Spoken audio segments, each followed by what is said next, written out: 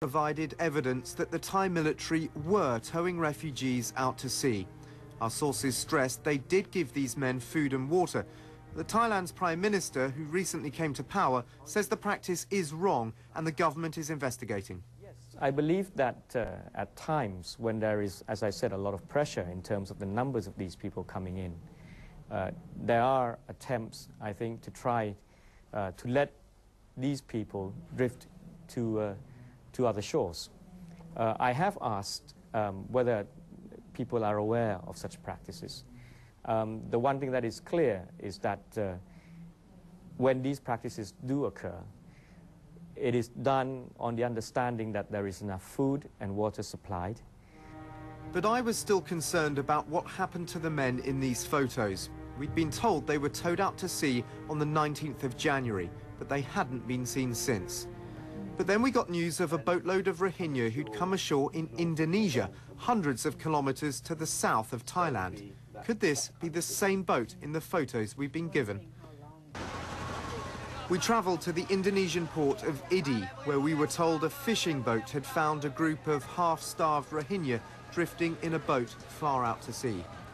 And this was the boat they arrived in. It looked exactly the same as the one in the photos, even down to the distinctive planking on the side.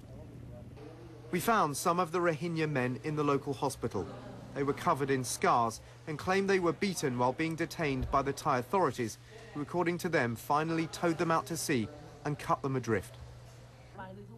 The Thai Prime Minister insists there was no abuse meted out by Thai forces.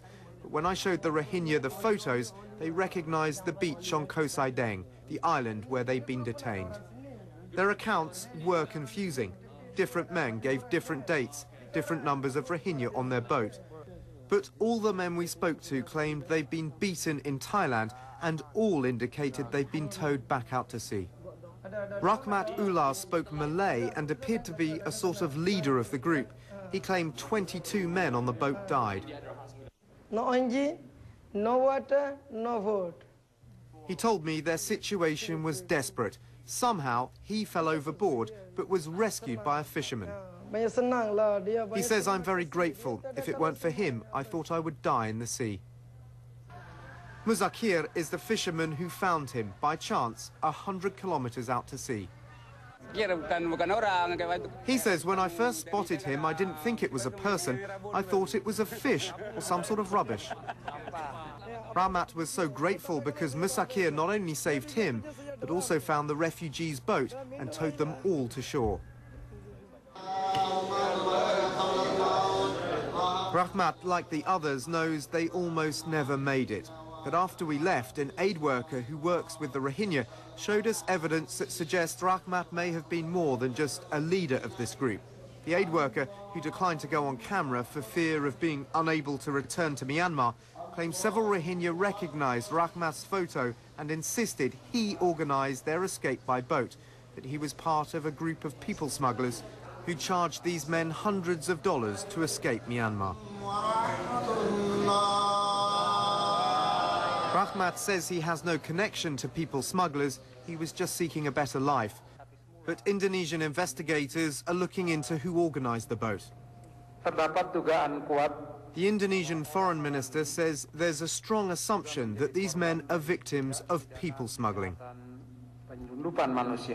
Trafficking in persons atau people smuggling. The UN's refugee agency confirmed many Rohingya are persuaded to board boats by unscrupulous people smugglers. There are actually brokers who go around soliciting for people to get on these boats, and the brokers paint, wonderful pictures of life in Malaysia, because Malaysia is where they're usually trying to get to.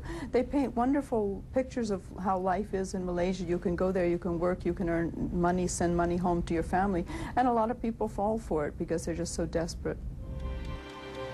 But all too often the boats the smugglers use are ill-equipped for long voyages.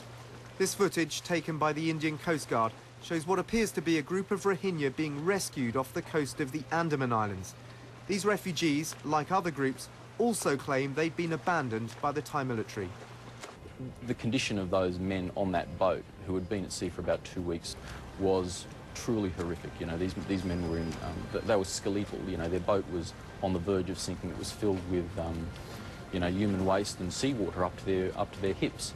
You know, I mean, that someone would put someone in at risk of that sort of treatment is, you know, beyond belief.